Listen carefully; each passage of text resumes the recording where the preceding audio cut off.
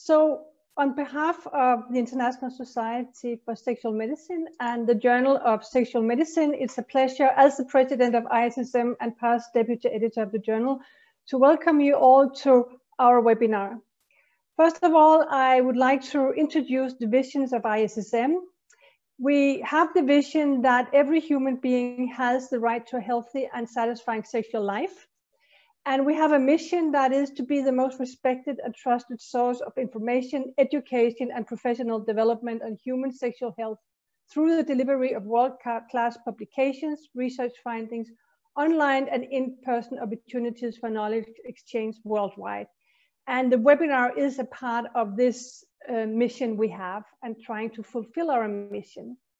The journals of our society is a backbone of our society, and we have the three journals: our Journal of Sexual Medicine Open Access, Sexual Medicine Reviews, and our video journals. And it's a pleasure again to tell you that this year our Sexual Medicine Reviews will have an impact factor, and the other two paper journals already have an impact factor. So we have developed this seminar as in a series of webinars that we have developed, because we don't have a meeting this year. We should have met in September in Japan. So therefore we will have our monthly webinars. And this webinar is the 5th webinar, and it's in cooperation with the Journal of Sexual Medicine to put a focus on the work that is being performed in our journals. If you want to know more about our webinars, please go to our website where you can find the past webinars. They are online, and you can also see the future webinars when they will be and the topics. So it's a pleasure to introduce my co-moderator, Tim Wines. Tim is our editing manager in our Journal of Sexual Medicine and also for the Open Access Journal. Tim has a PhD in evolutionary ecology, and he's also a founder of a project Lead on DataShare. That is a tool that helps authors to identify journals so they can find journals where they can publish their things. So welcome to Tim, and thank you for the great work he's doing for our journal, and he will be co-authoring this session. The next slide. So this is our program. First, we will have John Mulhall talking about publication ethics. We will have Jason Roberts talking about predatory journals, and we will have some case studies described by Linda Vignozzi. And in the end, we will have our question and answer sessions. And the way that it's worked is that we will have all the questions after the talks. And you need to submit your questions through the following button. You can see it here, the Q&A button. And then Tim and I will moderate the discussion and forward your questions to our presenters this afternoon, morning, evening, wherever in the world you are. We will try to answer all your questions, but if we do not have the time, we will send you a response, or we will send the questions to the presenters and ask them to give a response to your questions. The next slide. So let's get started. We have a very nice program, and it's a real pleasure to introduce you to the first speaker, our editor of Journal of Sexual Medicine. John has been the editor for several years now and is doing an outstanding job. Beside that, John is at the Memorial Sloan Kettering Cancer Center, where he is in charge of the sexual health program. So please, John, welcome, and thank you for co-organizing this webinar together with ISSM. It's my pleasure. Good morning, everyone, or good evening, wherever you are. I want you to think about putting together a prospective clinical study. And you know very well that you would need ethics approval to do this. So when we do research, we're very familiar with the whole concept of getting ethics committee approval. Yet when it comes to publishing, it's incredible to me how many of us don't understand the ethics surrounding publication. Next slide, please. I have no commercial conflicts of interest to declare relevant to this discussion. Very briefly, the 4 Rs in scientific publishing should be: your article should be relevant to the journal in which it's being published. Your material should be rigorous. The science should be conducted in a rigorous fashion. It should be reproducible. This is incredibly important, and methodology is so important. The methods need to be written so that any of us can reproduce your work. And then finally, and probably most importantly, it needs to be readable to the audience. Next slide, please.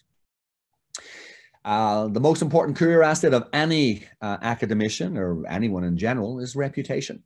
Once you lose your reputation, it's gone. So treasure it and protect it. And that's really the driving force behind this presentation. Next slide, please. There are many sins in publishing, and this is a short version of a very much longer presentation, so it'll just give you a flavor of what we're really discussing in this area. Plagiarism, fabrication, falsification, misciting of references, misreferencing, authorship malpractice, reviewer malpractice, undeclared conflicts of interest, and failure to acquire institutional review board ethics or animal care committee approval. Next slide, please. So the consequences of this are varied depending on whether it is believed to be deliberate or an accident, or depending on what kind of sin has been committed. Some of these sins are committed academic fraud. Certainly plagiarism would be top of that list. Manuscript rejection is a fairly common result of this. Black flagging, this is a phenomenon, and this occurs at JSM, where people send in an article that is heavily plagiarized. They're sent a warning letter, but beside their name is a flag that makes us go and look more carefully at the next submission from this author. So it does have immediate consequences. Being banned from publishing in a specific journal, we'll have a case on this later on. A letter potentially being sent to your chairperson or to the dean of your institution or chief of staff of your medical institution, and potentially notification being sent to scientific organizations of which you were part of. Next slide, please. So fabrication is very obvious. This is a fake study and data, partial or complete. We certainly have seen this in the literature. It's very hard to prove fabrication, but there are certainly authors in the field over the course of the last 2 decades where there was a very high suspicion that the literature was completely fabricated. Often single center, single research studies, incredible structure and data. It's just perfectly conducted, perfect acquisition of data, no dropout, and really better than you or I could do at a center that has a lot of infrastructure and research. Makes us question, is this even possible to do it this way? And so fabrication comes into our thinking. We may in fact ask you for the actual data. This is increasingly common, particularly in randomized controlled trials, where we may ask you to submit your data. This is done in a confidential fashion. It's reviewed by our statistician looking for the integrity of the data. And the bottom line is just don't do it. Next slide, please.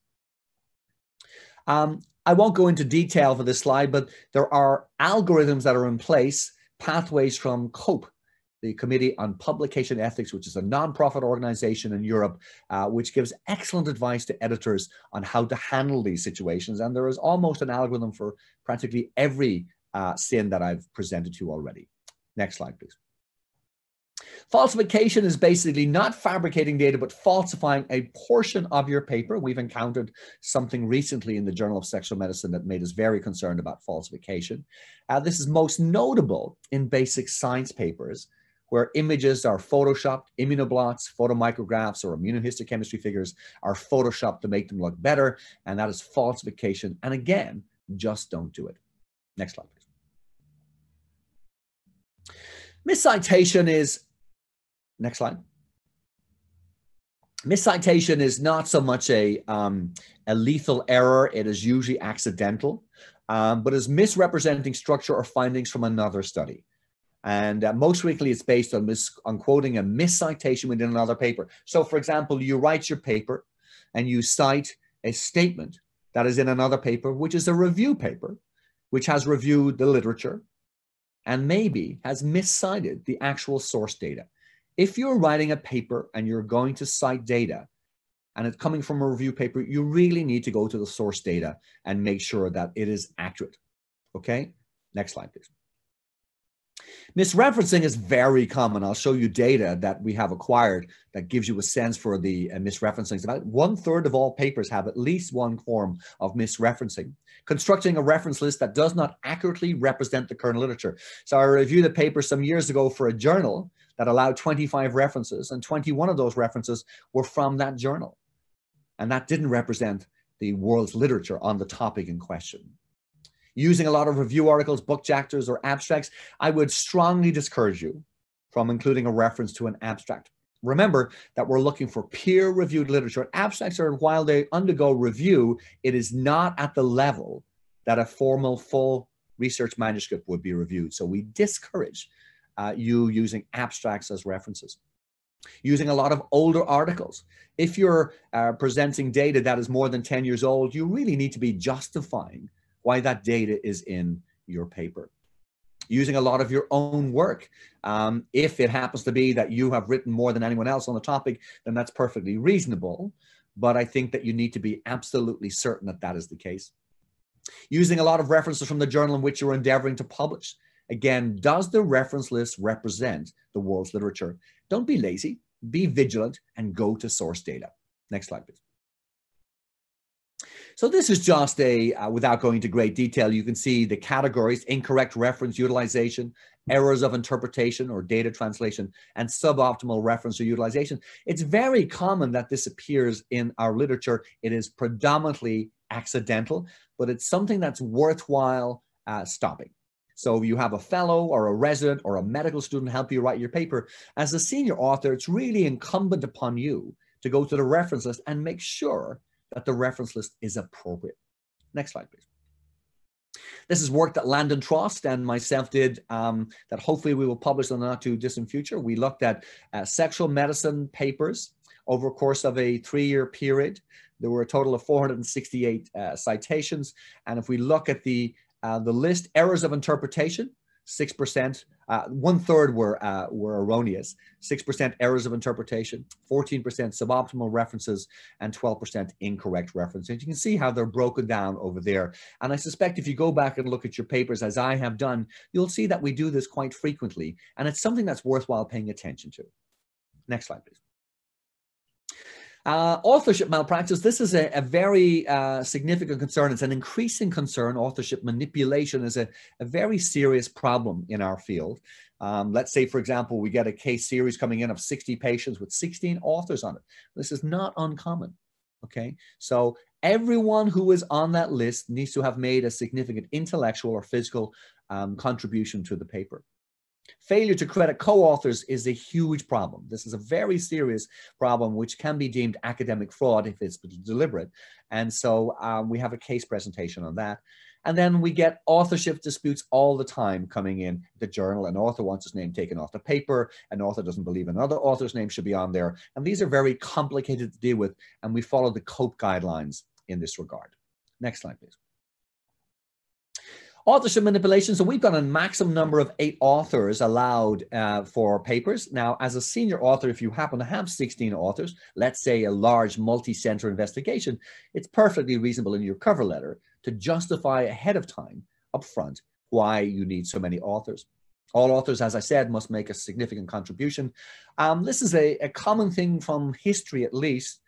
Putting your chairperson's name on the manuscript without any involvement whatsoever is not an appropriate way to list authorship, and likewise putting your friend's name on there is not appropriate. Everyone must make a significant contribution. This is not a victimless event, and the reason for that is that we move up the ladder in academia, we get onto committees, we become chairpersons, we get on editorial boards, we become editors-in-chief, based largely upon our CV and the number of papers that we have and the H-index of those papers. So if we're just adding people's names to authorship list, it creates a downstream negative effect. Next slide, please. This is COPE's diagram. We won't go into this in great detail, but as you go around the clock, you can see the all kinds of author type problems. Corresponding author seems unable to respond to viewers' comments. That should ring alarm bells. Manuscript was drafted or revised by someone not on the author list or not acknowledged. Tracking in manuscript shows that the authors have been added or removed. Impossibly prolific author. We do see that on occasion. Authorship changes without notification during revision stages, and so on and so forth. And these are the COPE guidelines, and we follow these COPE guidelines very carefully. So be very cautious about who's on your paper as an author. Next slide, please. Reviewer malpractice is another very infrequently discussed issue, urging self-citation. I've reviewed this paper, and the list of references missing these 2 papers, they're both mine. That is discouraged by the Committee on Publication Ethics. There would need to be a very robust reason why you as a reviewer would be putting forth your name as a reference on the paper in question. Competing interests, if you happen to be in the same field as the author of the paper, you're reviewing the paper. If you believe you're conflicted up front, you should state that. But competing interests is a significant concern. Misappropriation of authors' research ideas. This is classic academic fraud. You reject a paper, and then several months later, you publish on the very same topic, taking that original author's ideas and using them. This is a very serious problem. Manuscript decision colored by being an editorial board member or an editor-in-chief or an associate editor of another journal. Inappropriate language within review. The reviews are done to be constructive, to help people make the paper better, and therefore it should be done in a collegial and congenial fashion. Subordinate reviewing is where you, as a famous expert, start pawning off this review to somebody who's junior to you, a resident or a fellow, without ever having looked at the actual review that's submitted. This is very, very important. Would you want that done to your paper is how I always view this. You really, as the person who's been asked to review this paper, should review it. I have no problem you including a subordinate in the process for education purposes, but the final decision and the final review must be done by you. Next slide, please. Undeclared conflict of interest. This is very obvious. The implications are very clear. Full disclosure of relationships, industry, nonprofit organizations, even editorial team positions we would consider important. It is the editorial leadership which decides whether they are conflicts of interest. You are simply making a disclosure. It's very, very rare that COI results in the rejection of a paper. We might write you a letter saying, please update your conflicts of interest. Next slide, please. And finally, plagiarism, use of words or phrases or paragraphs or sentences directly cut from other work with or without attribution. Cope talks about the concept of text recycling. You've probably heard the term self-plagiarism, which is a significant concern.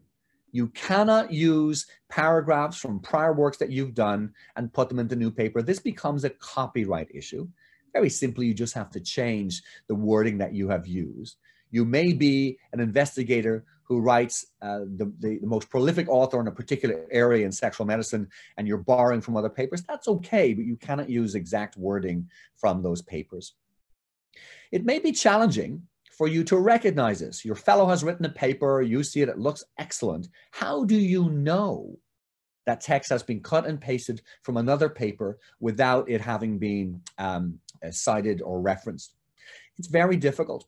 At Memorial Sloan Kettering, we are exploring the idea, and I believe this will go through, of every paper that comes out of the institution eventually having been screened by plagiarism software. And I think that really is the future of the field, to make sure that you are protected when a junior writes your paper. This is academic fraud. Next slide, please. All JSM submissions undergo plagiarism screen using the Authenticate software. Greater than a 25% similarity triggers formal review of overlap. Significant overlap, authors are asked to rewrite. And if this is repetitive, it can lead to serious consequences for the author. Next slide, please. That's my final slide. It's my pleasure to be here today, and I'm looking forward to hearing the other talks. Thank you very much. Thanks, John. So it's my pleasure to introduce Jason Roberts. Jason earned a doctorate in geography from Loughborough University, and then he worked at Backwell Science in Oxford. He moved to the editorial team at Origin and was the founder of that organization, and has been, was also the president of the ISMTE, which is the organization for managing editors and technical editors, and is an all-round leading light in peer review. So he is going to talk to us about predatory journals. Over to you, Jason. Hi, everyone. It's great to be back involved. Some of you may remember me as the original managing editor for the Journal of Sexual Medicine. I've been there right from the start. And today I'm going to talk about a problem that unfortunately is particularly problematic for this field. So the next slide, please. I'm going to talk about predatory journals. JSM is the acronym for a well-known predatory publisher. So unfortunately, we're caught right in the crosshairs of a number of the conversations I'm about to go over with you on predatory journals. So we all think we know what a predatory journal is. We've probably all received the emails. Loosely, they can be defined as that they're offering all these things that, such as rapid peer review and publication, but there's no real evidence that they deliver any of this. And even if you go to one of their websites, if you're considering publication in a journal that you don't necessarily know is predatory, you can go there and read what looks like a perfectly legitimate outline of what they can offer. But the problem is, and this is what really truly defines predatory journals, is that they do not apply basic publication standards. So that could be peer review, but it is most certainly issues such as typesetting, critically things like archiving, so that, I mean, we don't think about these things, but when your article is published, there's a whole series of things that happen to make sure that that article is archived forever. That just simply does not happen with predatory journals. And then there's issues of online discoverability that, frankly, a lot of articles that get published in these journals can never be found. You know, they're buried deep, deep, deep within a Google search, and you're certainly not going to find them on PubMed. The critical thing that I want you to take away from this, though, today is that predatory journals, I mean, the term itself is very loaded. It sounds like they're totally nefarious, they're evil things. But lumped in with that, because those certainly do exist, are some journals that are just quite simply awful. They're amateur efforts. They're set up with, you know, good intentions, but people don't really know what they're doing. I mean, you could probably get away with doing the peer review side of things, but you simply, unless you are a professional, you simply would not know how to do the archiving and the typesetting. So anyway, the other critical thing that I'd like you to bear in mind, because I hear this all the time still, even after all these years, is that, okay, all predatory journals are open access. By nature, they are all open access. You can go and look at any article that they publish. But it's critical to understand that most open access journals are not predatory. Now, when they first came out, a lot of people thought that, well, they seem a little bit corrupt. I mean, you pay to publish, is that what it is? But it's an important distinction, and not least because we ourselves publish sexual medicine open access. I don't think anyone would accuse that of being predatory. Okay, next slide, please. So perhaps the best way to define predatory journals is simply their behavior.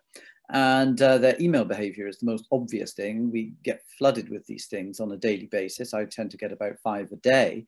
And they're pretty easy to detect. Usually they have a title that mirrors, it's very similar to, so you might get something like JSM, International Sexual Medicine Journal. Well, that sounds like it could be from us, but it's not, it's a fake journal. I just made that up on the spot. That's how easy it is. They literally just plug an algorithm, just spitting these names out. You can also look for a non-standard use of English, which I appreciate is probably harder if English is not your native language. You know, it's interesting because quite often they are overly formal. You know, it's your esteemed whatever. You know, nobody uses the word esteemed in a regular journal email. Or sometimes it's overly familiar, like, hi, Jason. You know, well, that's also kind of inappropriate if you're just trying to get a paper from me. This example on screen, which is actually kind of funny, is an example of a poorly worded email. And ironically, they were impressed with my response and rebuttal to a comment that somebody made on an editorial I'd put in JSM about predatory journals. So I always assumed that it was just computers scanning you know, what's published and then generating these fake emails. But there was an article a few years ago, I think it was in The Economist, where it actually showed that there were actual humans doing this, which is kind of surprising. But unfortunately, you can't really believe a lot of what they say. So the peer review policy, paper publication is 40 to 90 days. First of all, there's no paper version of this journal, despite what they say. And the peer review policy is a copy and paste effort of what they've just seen on other journal websites. And there's no evidence because they also promised me publication in 3 days. So there's no way that you could do peer review and publication in 3 days. Okay, next slide, please. Okay, so you probably heard of Beall's List. Beall's List was the original, Jeffrey Beall was the guy who came up with the term predatory journal, and he created a list of what he deemed predatory publications. Now, he should take credit for shining light on the problem, but I'm afraid Jeffrey Beall kind of overextended his reach a bit. And first of all, he arbitrarily applied the label predatory journal to anything that he didn't like the look of. There was no real clear criteria of what appeared on the list. I actually met Jeffrey Beall once, and I told him about JSM and said that there was a rival fake journal out there, and he said, "Oh, I'll just put it on the list." if you send me an email. So, you know, there wasn't really any auditing of what was and what wasn't legitimate. And eventually Beale got a lot of criticism, not least because he conflated open access journals with predatory journals. And when I saw him in 2016, he even admitted to me then that he was done with it. And sure enough, he closed it down in 2017. You can find versions of it out there still on the web. But anyway, there was an effort around about at the same time in 2017 to try and systematically synthesize what might constitute a predatory journal. And I was actually part of that study. I'm one of the et als on that reference at the bottom.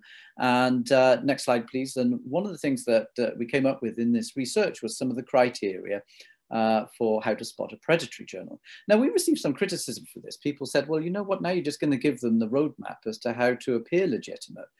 And an argument you could make, I'm not sure this was one that we necessarily fully believe, but an argument you could make is, well, honestly, if they actually all did these things that were legitimate practices, then maybe there's a case to say that they've gone from being, you know, corrupt to being legitimate. They've gone legit, to use the English phrase. But some of the salient characteristics are probably familiar to you. Some of them maybe less so. But you'll often find that this journal will be, it's a call for papers for anything. So it might be gynecology and forestry. And it's like, well, what's the connection there? I'm not sure. Usually there's spelling and grammar errors, which I, again, I appreciate is maybe harder to spot if English is not your native language. Often they'll talk about the index Copernicus value. That's a complete nonsense metric. If you ever see a journal talking about that, you need to run in the opposite direction. It's absolutely fake.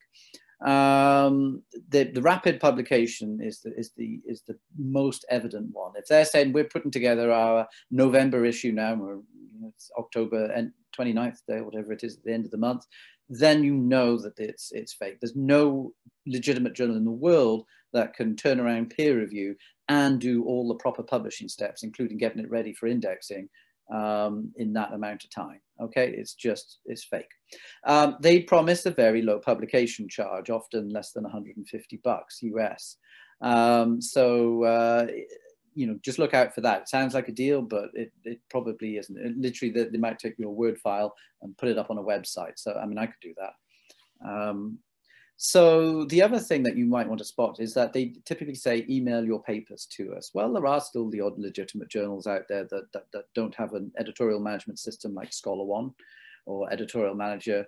But for the most part, if they're asking you to email their manuscript, you know that it's probably a predatory journal or it's a really poorly run amateur journal. Okay, next slide, please. So we do make these common assumptions. We assume that it's just gullible authors that are publishing there. I can't believe that you know, anyone would submit to one of those journals. Well, you'll be surprised who shows up in these journals. But the implication is that gullible authors are probably inexperienced authors, or maybe people that aren't, you know, haven't got anything of great importance to say, because if they did, then they'd probably be published in a bigger name journal. Authors with unpublishable or continually rejected work. Yeah, you know, we see at journals, you can see a paper being shopped around, and I mean, we can see it here. It just gets, you know, it's been to one of our rival journals first, and you know, eventually it just keeps going down and down and down, and oh look, there's a predatory journal, I can publish there. And I say publish, I'm going to put that in quotation marks, because you're not really published just because you appear there. And then of course there's the authors themselves just trying to get through some fake results or whatever. So it's a race to the bottom there. We've got a fake journal publishing fake results. But again, like I said, the evidence does not show the case. This is the case. And in 2017, David Mower published an article in Nature that showed that, in fact, there was NIH-funded research appearing in these predatory journals. There was a lot of US-based authors. I think there was an assumption that these authors were in certain countries in the world. Well, yeah, okay. Well, the US was the #2 country for the source of submissions. India was the #1 country, closely followed by the US. So I'm telling you all this, next slide please, because this really does affect us. And you might think, well, it doesn't affect me personally. I've never submitted to a predatory journal. I suspect if I looked at the publication record of everyone that's on this webinar today, one of you will have published something in there and you won't have even realized that that will have happened. So why are predatory journals problematic? Well, they're good, valid science. it remains unusable or undiscoverable. We cannot find that material. You put it in a predatory journal, it is gone. You cannot find it buried deep in a Google search. It's never going to appear on PubMed. If you realize later that you published in a predatory journal and then try and take it to a journal like JSM, we can't publish that anymore. Because these journals, even though they're corrupt, waste no time in trying to protect their copyright. You handed that paper over to them, it is lost. You cannot go and publish it in a legitimate journal later. Conversely, the potential exists that you do find these articles and then they get vacuumed up into the accepted literature. So it might appear in a systematic review. A journal article might just casually cite this because it says something that they think is of relevance to what they're trying to say. But in fact, it's not been peer reviewed, or it could even be a legitimate research. We do not know. The veracity of this material. There's no way to know for sure that this was ever checked. And so this is a problem because it could send us off in the wrong direction with research. Okay, we'll move on to the next slide. But the final point I did want to make on that, though, is that do bear in mind that if funders find out that you published in one of these journals, they're not going to count that. So if they're looking for you to have published, like those NIH papers I just mentioned, they're not going to count that as a legitimate publication. That's a problem. Okay, so what do predatory journals tell us about legitimate journals? Here's the issue. They exist because legitimate journals are doing such a terrible job themselves. I like to think that ISSM certainly is, and its portfolio of journals, we're not in that bracket, but we have very high standards. But unfortunately, a lot of journals do not. And to make matters worse is that their whole peer review process is very opaque. There's no transparency at all. You don't really know what goes on at a lot of these journals. Did they really peer review it, or did it just kind of get waved through? Dr. Mulhall refers to these things as breakfast reviews. You can tell when someone's just, quickly read the paper while eating their toast in the morning and then send us back a line saying, yeah, I think it's good enough to publish. Many journals, that they will take that as their peer review. And so this is a problem because it is very easy to fake because you look legitimate, but because you could just put a website up in an hour, say a few words that sound like a peer review process is underway, and away you go. So legitimate journals have to become more transparent. Publishers need to also show the amount of work that they do. We don't, everyone likes to throw stones at Elsevier, but, and publishers like that, but they actually do a lot of work to make the paper archivable, indexable, and actually typeset in a way that you can actually, use and read. We also need to reflect on the fact that these journals exist because there are many authors out there that are disenfranchised. Maybe you yourself feel like you're one. If you are working in select countries in the world, there is no doubt about it. There is a bias against that. I mean, we cannot hide behind that. In Western-centric journals, there is this disenfranchisement that's going on, and so. And I think this is where the predatory journals that aren't in fact predatory, the amateur efforts, this is why they exist, and perhaps there's more that can be done to help those journals become proper functioning journals. And then sadly, we need to recognize that there's flawed and fake research going through legitimate journals too. And JSM in particular in its early days had to have its firewalls up really high. There was a couple of times we saw stuff coming in that we just could not attest to the veracity of it, so we didn't publish it. And so we have to realize that this is a problem that affects us all. This is not something that just affects people that published in these journals. It affects you too, you as a reader, you as a researcher. Okay. And then finally, my take-home points, the last slide. So there is evidence-based criteria now for what constitutes a predatory journal, and you can go out there and find it. I'm sure go find a version of Beale's list if you want. Just always, if you're not familiar with this journal, do some research before you either accept that editorial board appointment or submit a paper to it. And by the way, if you get an article solicitation and it's not from Drs. Mulhall, Schindel, or Goldstein, it's not coming from an ISSM journal. Okay. So just beware, because again, this field in particular is heavily attacked by predatory publications.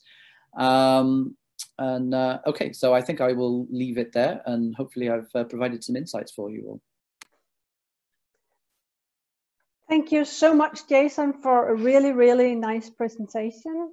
And now it's a pleasure to introduce to you Linda Vignozzi, She will talk about and give some example of case studies in ethical infraction.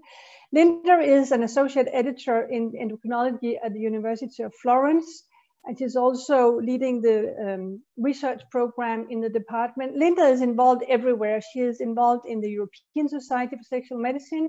She is on the scientific planning of our ISSM meeting, and she's also working hardly in the ISSWISH. And lately she joined the Journal of Sexual Medicine as a deputy editor. So a warm welcome to you, Linda.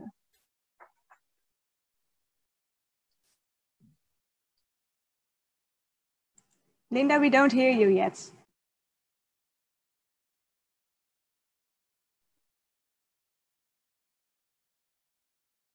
No.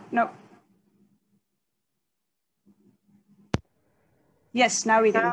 Okay, so I want to thank Annamaria for the nice presentation, and I'm very happy to see all these very important friends for the ISSM community. So in the following minutes, we should try to give some example of cases that deserve and deserved careful evaluation for ethical infraction. And the first one is related to plagiarism. So plagiarism is a very important topic already discussed by John. And this case is a very long story.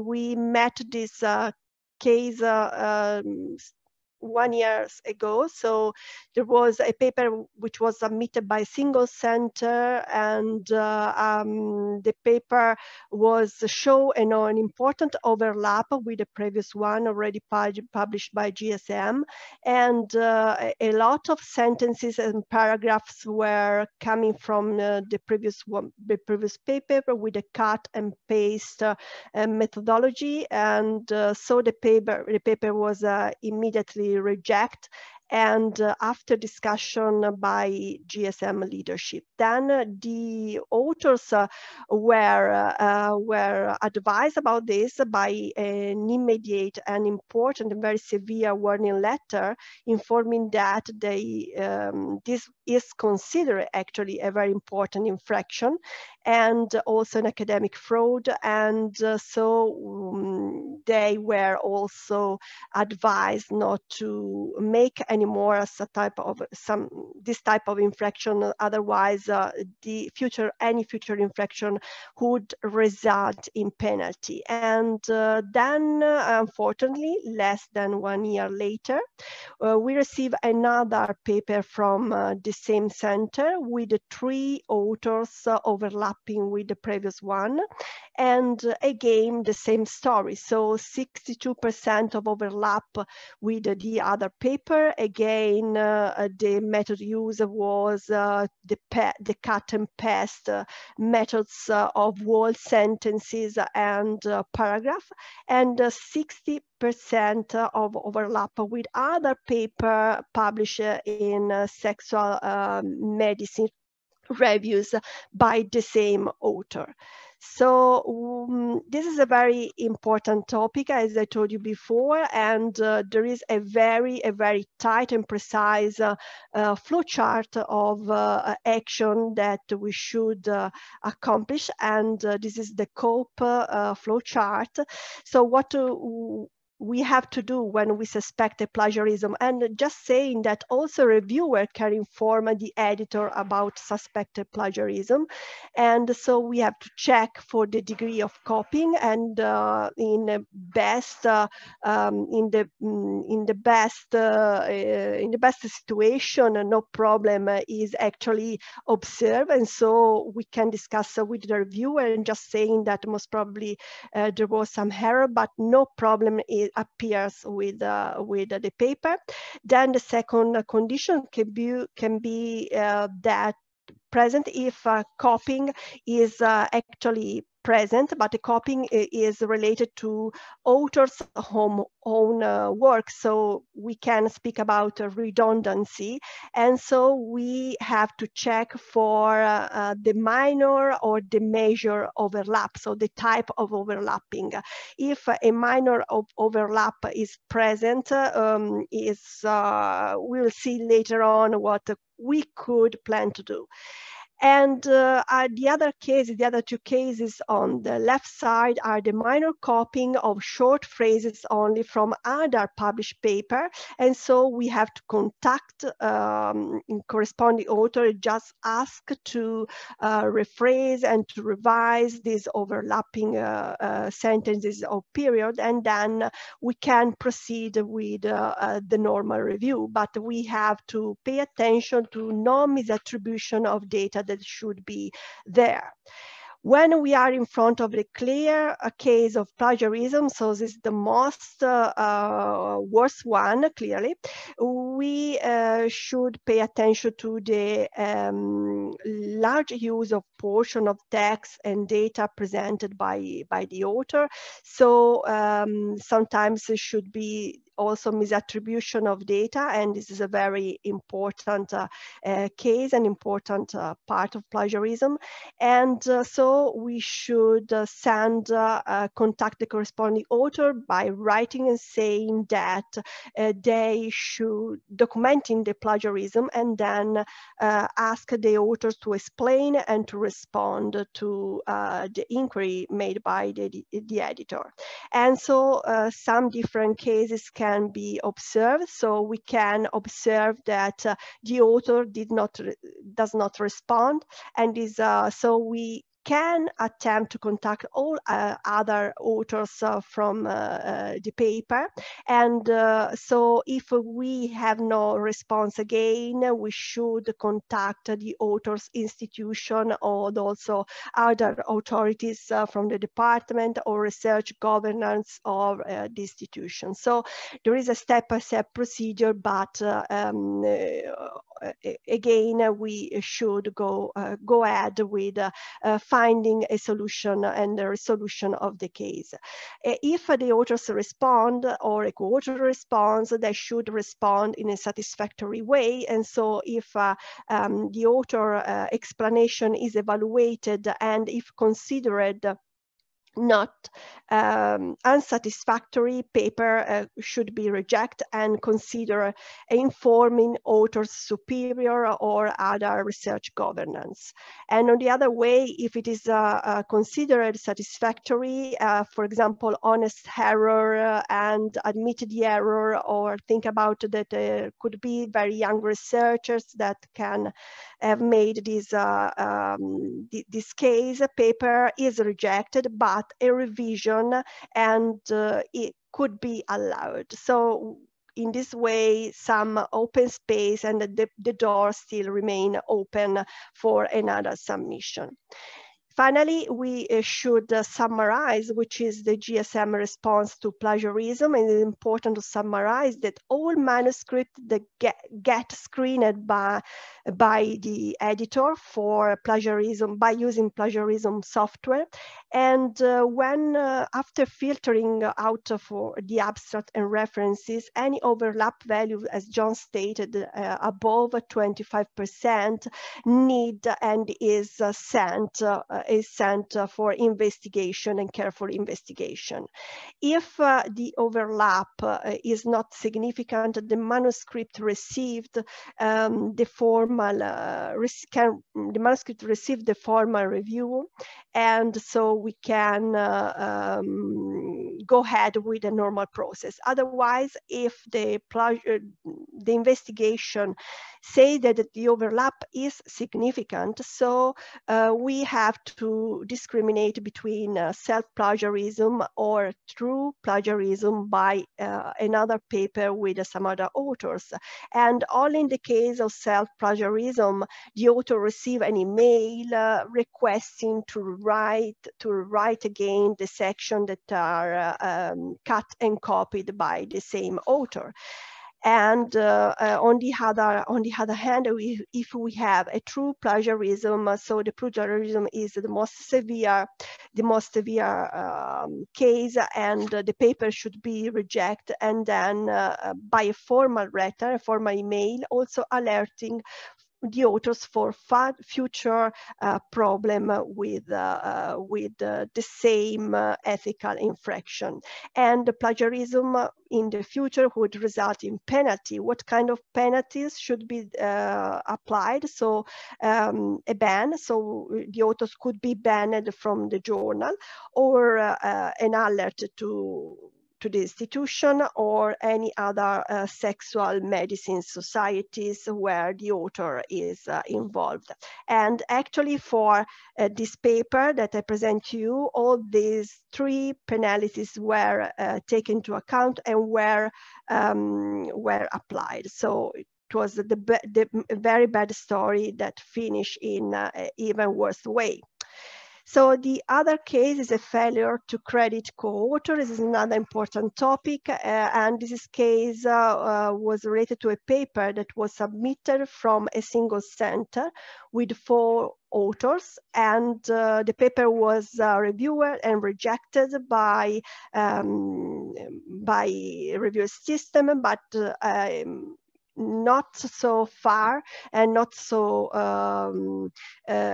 sorry, the paper was also suggested to be submitted to an open access, so we opened the door to submit it to our partner journal. Then later a very similar paper was submitted again to Journal Sexual Medicine with only a single author, and the author from the second paper was the first author of the original paper. So it was closely reviewed, and it was clear that the work were exactly the same, and a lot of things and data were shared and were cut and copied from the previous paper. So the author of the second paper, that was a single author, was asked to explain the almost identical nature and data present in the second paper without crediting the co-authorship. And so the response stated that the work belonged to them, and the authors from the first paper did not deserve credit. So, I mean, this was the reply by the single author, and the response was deemed unsatisfactory by GSM leadership, and so the senior author of the original paper was then receive an email an alert by GSM editor just saying what was happening there, and the single author of the second paper has been finally banned for 12 months and for failing to credit co-authorship, which is, as John mentioned before, is a very important, severe and ethical infraction. So another case is related to failure to obtain the ethical approval and the ethical committee approval.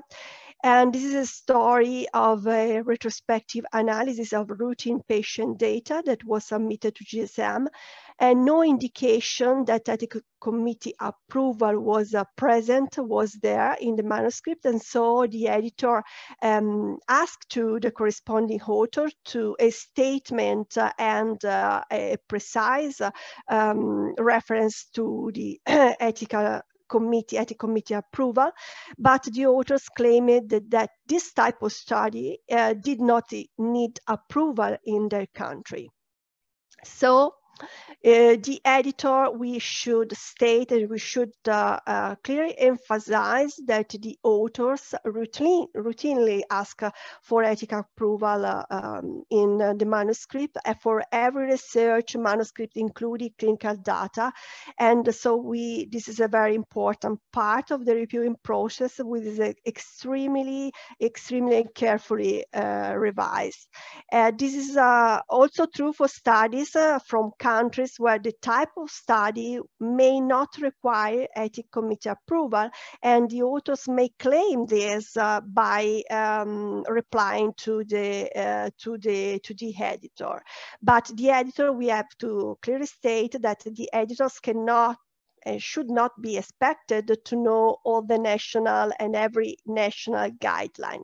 So a letter from their ethics committee stating, for example, that the study in that country does not require ethical approval should be asked, and so the author should be asked to prove this national guideline, and also to report and to present document that the national standards should not requiring the ethics committee approval for such a study. It should also be asked to be submitted. So if the editor discovered that the study did require the ethical approval in the state or the nation where the study has been carried, and the authors failed to obtain approval, or worse again, to state that there is no need for this approval, the editor has the responsibility to reject the paper and then to follow exactly this case with the author's institution and the local ethics committee, just to advise what is happening there. And so what happened to our case? The authors claimed that the study did not need approval, and the editor asked for the proof of this lack of law on this study, and a letter from the institution of ethics committee stating that the study does not require ethics approval was not provided in this case by the author, so the paper was rejected. Linda, I'm sorry, but we have to keep a little track of the time. Yeah, so coming back to the very final conclusion, so there was some salami slicing here, but we can discuss later on. The take-home message here is to consider that an amount of time is spent checking and dealing with the violation of ethical integrity, or checking for this, and multiple submission can also corrode future research on the topic. So we have to alert and to advise the authors about this, and the violation of publication ethics undermines credibility of science and also of the author, so can undermine his or her academic career. And due to all these reasons, the editorial teams are progressively tougher sanctioning and punishing these behaviors. So pay attention to this, and I want to thank finally to all of you for your attention. Thank you. Thank you so much, Linda. That was really great. Okay, so we have a few minutes. I wanted to whiz through a few of the questions we've got there. In the chat, there is one from Dr. Abdal Mia, which is about detection of plagiarism and whether there should be punishments for it. I think probably I'm the best person to ask that one because I'm in charge of plagiarism assessment at JSM. So there's sort of two things. There's text copying, and that's a part of plagiarism more broadly. And plagiarism more broadly is taking ideas from other people and claiming them as your own. And one way of doing that is by taking their text and putting it into your own article. So we have this program called Authenticate, which assesses the amount of copied text, as Linda was saying. And then we apply that to every manuscript, and ones that have problems are either sent back to the authors, or if there is a very large problem and that a lot of text has been copied, we begin a more serious investigation. And that can lead to being banned from the journal or a letter going to the department. Thank you for responding to that question. Tim, I have a question from Dr. Nugu that asks, I think this is for Linda. What about salami slicing? Because you didn't have the time to cover that. So now you can talk a little bit about that.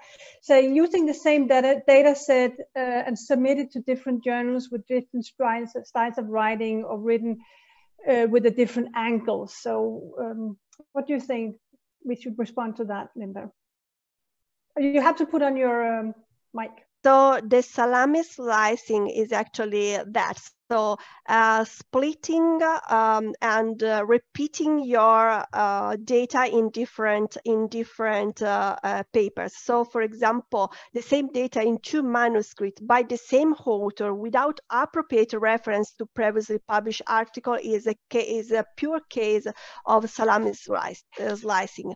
But we can say that there are some conditions where a paper cannot be considered salami slicing or duplicate publication. For example, when we have publication of professional guidelines in 2 or more in journal in different languages or in different journal which are the reference for different scientific society, or for example, when we have a follow-up investigation with parts of already published results, when the new manuscript has high scientific impact, we can allow it.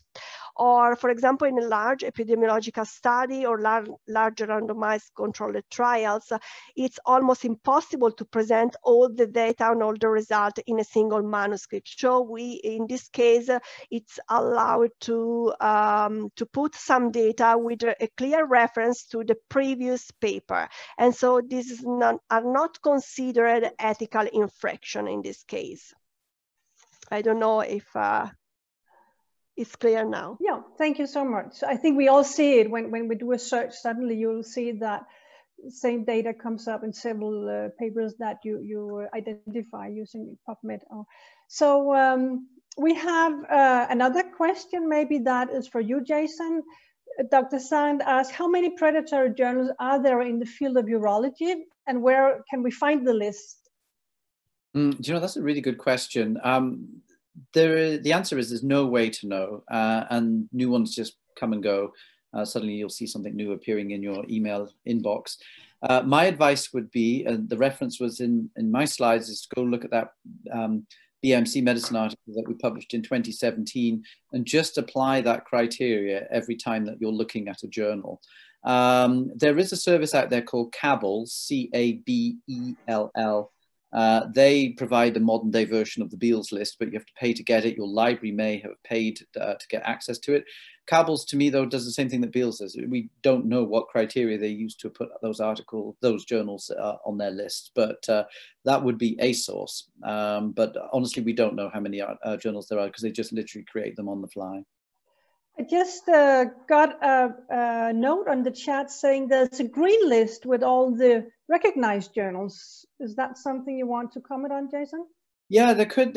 I mean, one way that you could do it, to flip this around, it would be to look at what do we know that's legitimate. And my advice there would be to go look at something like the list for the impact factor, the Web of Science, or whatever it's called these days. So again, the best advice I would give you is, if you're not sure and you can't apply the criteria I just mentioned, is talk to your librarian. If you have access to it, if you're at an institution that you can any librarian will know how to handle this. They will go do the work for you. They're sat there waiting for you to come ask that question. So if you're not sure, and though Tim will probably hate me for saying it, sometimes just ask the journal. We will also know, roughly what's going on.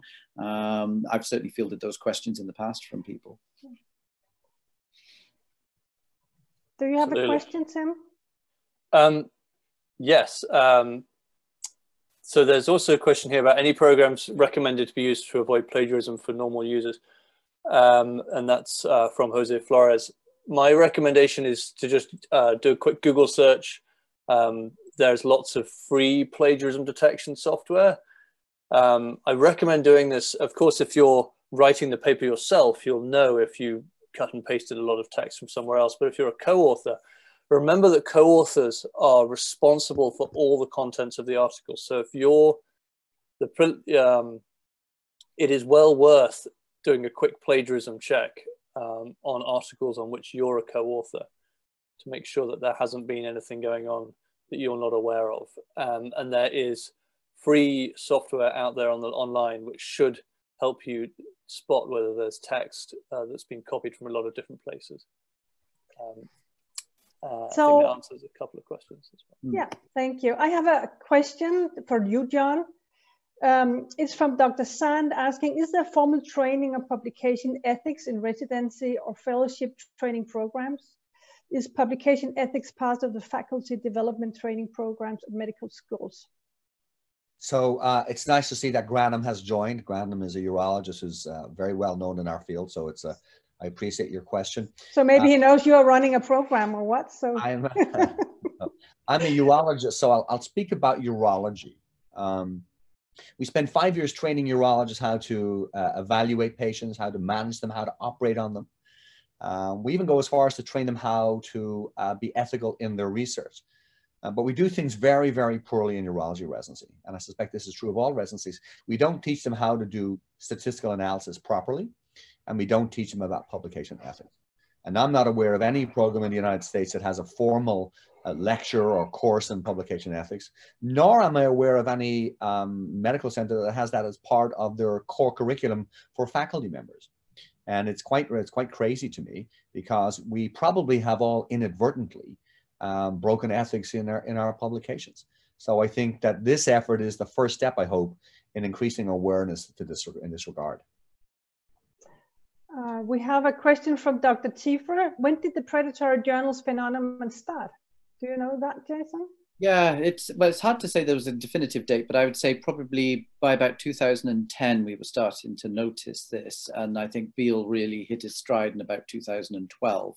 So there may have been things around beforehand. Certainly there's been amateur efforts around for a long time. They've been around as long as, you know, good efforts have been around. I mean, but the fact is, once open access journals emerged, that enabled this to happen, because really nobody's going to fake a print journal. There's too much involved in it. But once open access started, it was very easy to hide behind that.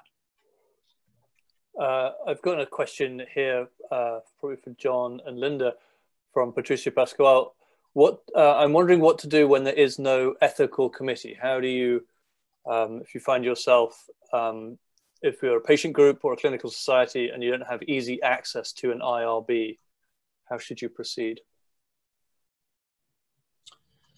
Well, maybe I could take a stab at that. So as a editor-in-chief of a journal, it is critical that you have some, at least communication with some IRB regarding your project. There are cases, as Linda has shown, where geographically it may not be required for you to have an ethics committee approval, but we need a letter from you saying that that's not required. And that needs to come from some IRB. There are non-institutional based institutional ethics committees that many private practice practitioners use, but it will be really important, if you're doing human subjects research, that we have some sense of a decision made by an ethics committee. And if you're doing animal research, we need the identical thing from your animal care committee. Yes. So this is the right things to do, and essentially we have to say that the editors cannot know everything about all the national guidelines according. So in a very simple way, we can imagine that, and it's true for almost all the countries, that whenever you write some clinical data or also a clinical database that you have, you should have an ethical committee approval. And if this is not present for your national guideline, you have to provide some documents supporting what you are saying. Otherwise, the paper is not considered to be eligible for be reviewed and to be published. Then we will continue a little, because we have so many great questions. Thank you for that. We have a comment or a question from Dr. Brotto in Canada, where she says, John, you mentioned that reviewers should declare if they sit on other journals' editorial boards when they accept the review.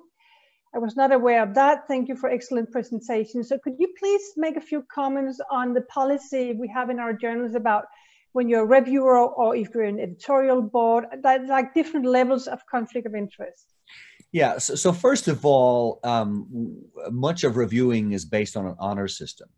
And so when you are a reviewer and you get a paper coming in, and this happens to us periodically, it's incumbent upon you to define whether you personally believe you have a conflict of interest, all right? Our papers are blinded to our reviewers. However, papers are often declaring who they come from by virtue of the fact that perhaps in the methods, this was approved by the ethics committee at such and such an institution, or a statement like, we have previously published work and it's reference 15, you look at reference 15 and you can identify who those people are. I think you need to make a decision if you have a conflict of interest. There have been rare circumstances where decisions have been made by reviewers in journals that I've been involved in, where there are concerns that that decision was made based on perhaps their involvement in competing journals. So I think that Annamaria wants me to make a comment about, if you have a leadership position, so you're an editor-in-chief of another journal in sexual medicine, if you're an associate editor, or you sit on an editorial board of another journal in the space, we would ask you to declare that to us if you were pursuing a leadership position in our journal. I think it's nice if you can do that communication with us if you're reviewing for our journal, although that's not mandatory. Okay. Do we have... I was going to pull up Monica Kuis's question here. I think I'm saying that right. What is a good solution for improving a paper's English grammar, choice of words when written by non-native speakers? She points out that we usually include a native speaker as a co-author, but in the end, their contribution is really only grammatical corrections. It's probably a good question for Jason. That is a good question. You know, so in certain places now, it's very highly acceptable to actually pay for a language editing service, but of course there's a cost involved in that. If you ask a non-native English, if you ask a native English speaker to you know, help buff up the paper and make it look much better from a grammar and syntax point of view, it's not appropriate for them to be an author. The appropriate thing to do would be to acknowledge them, and no journal would have a problem with that. But you cannot promise authorship in exchange for a good language edit. Okay, so that actually could create an ethical problem for you right there. Understand that. You know, I mean, journals obviously want, English language journals obviously want good English, but if the science is strong, you know, there may be an element of bias against your paper. Some people are like, gosh, this is hard to read. But the science will win out every time if the journal is a good journal. We will ask you to work hard. We will help you if it's that desperate. Certainly, there was many a JSM paper that I heavily copy edited before it was sent off to the publisher. But I do urge you, in light of this whole conversation about ethics, do not promise authorship in exchange for an English language edit. Thank you. I'm not sure if we got a response to a question from Dr. Pretorius, where he writes, I tried to add a plagiarism report to my submission, but I'm not allowed to do it. Isn't it better that we submit our own citation report, plagiarism report? Maybe I could address that. I read that question, and maybe Tim, you can weigh in as well. But so I think it's very honorable that you do that. My comment on doing plagiarism screen at your own institution is to make sure that if you're the senior author and the junior author has written the paper, that you can check that no plagiarism occurred. We are almost certainly, Tim, correct me if I'm wrong, going to run our own plagiarism screen no matter what. So there's no need for you to send that in. It really is a check for you to make sure the paper has been written correctly by perhaps a junior person. Yeah, and part of that question also mentioned matches to repositories such. I think perhaps that might mean if you've put a preprint of your article up already somewhere, that of course leads to a very high plagiarism level, 80–90%, because the text is essentially the same. We don't do this blindfolded. I go and check where the text has come from. So if I see that the text matches a preprint, that's fine. It's okay to put up a preprint. If the text, a lot of the text matches an abstract that you published in a previous conference proceedings, that's absolutely fine too. It's much more when chunks of the text are copied from a completely different article by a different author group. That's the soul of bad. That's the worst examples of text copying. And that's when we take action. So we do assess each one very carefully. Can I just add a point there about the preprint stuff? I would highly recommend that you do check, if you've put something up on a preprint server, check with the journal you intend to submit to that they will actually allow you to submit. There are some journals out there that are not enlightened and absolutely refuse. They will run the authenticate report and say, you know what, you've put this on a preprint, we're not interested. I had to fight that battle with an editor at an Origin editorial journal. So if you're not sure about that journal, usually their homepage will tell you their policy. Just email the editorial office. You'll get a response. They'll probably tell you, yes, it's not a problem, or yes, it is a problem. So that's some little advice there for you. Tim, perhaps we could, I suspect there are people on the webinar who don't understand what the concept of preprinting is. Perhaps you could enlighten them. Yeah, so preprints are actually been around a very long time, but mostly in physics.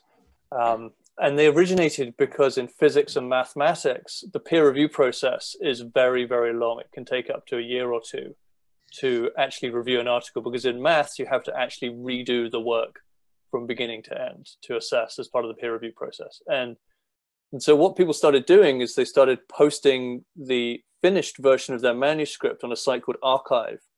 And that allowed other people to see what they had worked on. It allowed people to claim priority for ideas. And then the manuscript worked its way through peer review and was published in a journal a couple of years later. And then this has spread and spread. And now there is a Med Archive, which hosts medical preprints. These are handled slightly differently from physics preprints in that they check more carefully for things like breaches of patient confidentiality and ethics breaches before allowing them to go online. But they, it's the same principle that you are able to get your finished manuscript out in front of people to perhaps get informal feedback from them, and at the same time claim priority for an idea or a piece of work because everyone can see that it was published on X date on the preprint server, and then your article can move through peer review and appear in a published journal, be published in a journal at some later date. So they're a very effective way of doing open science whilst still remaining within the journal system. But as Jason says, you have to be sure that the journal that you're going to submit the pre-printed article to will accept the fact that it's already been published as a preprint. Attitudes are changing, but in some places that is not, they have not changed fast enough. I think we are about to end, but we have two very quick last questions because there's so many interesting questions. So thank you so much for that. I think this is maybe to you, John. Can you submit to a journal, then also submit abstract for several conferences? So I don't believe that there's a written rule on this. There is an unwritten rule, which at least in urology space, where we don't really want to see you presenting an abstract at, let's say, our Sexual Medicine Society of North America 6 minutes podium session on a paper that got published in fall 2 months previously. So I would encourage authors to time your submission such that the work was not formally published before you present.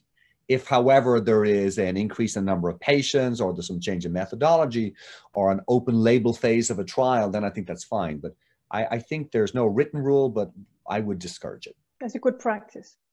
Okay. And maybe this is for you, Jason. What about a reference to an article in a predatory journal? Specifically what? So I think this is about if you have a paper and you make a reference to a predatory journal. Right. A paper that's published there. It's in the reference list. It's in the reference list. If it's in your reference list, you know, honestly, probably nobody's going to know because journals, actually, this is something or other that I've even talked to Tim about this, that we might try and do this at some point, is build a simple algorithm to scan through the references and look to see, is that journal in PubMed? Is it in the DOAJ, the Directory of Open Access Journals, and several other databases? If you can't find the journal there, then it would just literally flag it. It doesn't mean to say, therefore, it's an illegitimate reference. It just means we didn't find it, investigate it further. But yeah, the whole industry needs this, because there is no protection right now. I could fake a reference, and I'm pretty sure I could get it into just about every journal. No one would know. Don't tell anyone. Yeah. With my AI in publishing hat on, there is a tool called Cite.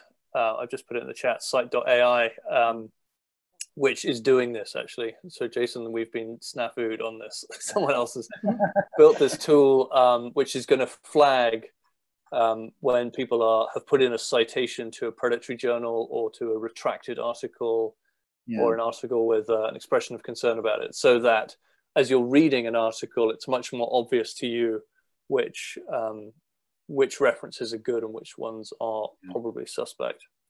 But my only hesitation would be that somebody's labeled it a predatory journal, because otherwise it just falls back into all the problems that I just talked about. And nobody should be labeling anything predatory, but you can certainly say it's not in any of these databases that are, indexing databases that are legitimate. So hopefully that's what they're doing. But anyway, hopefully that answers the question. It does, and thank you for responding to all these very, very nice questions. I think the last one also reflects a little bit that there was a comment from one of our colleagues that he had a publication in a predatory journal, and we know several of examples of people contacting the Journal of Sexual Medicine saying, I don't understand, I don't hear anything about my manuscript, or why do I have to pay for it? I thought I didn't have to pay, and then it turns out in predatory journals. So we have quite a lot of examples of many of us who have been cheated by these predatory journals. I think I will take the opportunity to close the session. First of all, maybe I can have the next slide, Meryl. So first of all, I will thank you all for participating, the panelists. I mean, excellent talks. There have been so many comments on the chats about how important this is, that you gave excellent talks. And the last one was that he was not aware of any other journals that actually made a webinar on this topic. So thank you so much for your topics selection, for your talks, and your excellent responses. I have to inform you, I will inform you, be happy to inform you that the webinars will be available on our webpage on the ISSM University in a few days. So if there was something you missed, if you want to look at the references, if you want to get some of the good suggestions and guidelines, then you can go there and look at the presentation. You can also see the previous webinars we have had. So please go there and visit us. The next slide. So I also want to make a little advertise for our next webinar, which will be on Tuesday, November the 24th, and it's a completely different topic. It's optimizing outcomes for penile prosthesis. So please put it in your calendar and join us. And finally, I think there's one more slide. If there's not, I will just like to say thank you to all of you. I can inform you that we have had people from all the continents. We have attendees from Congo, from Mauritius, from Bangladesh, from the Netherlands, from New York, from South America. So we have had a lot of international representation in the attendees. So thank you to everyone, and please join us on our next webinar. Thank you.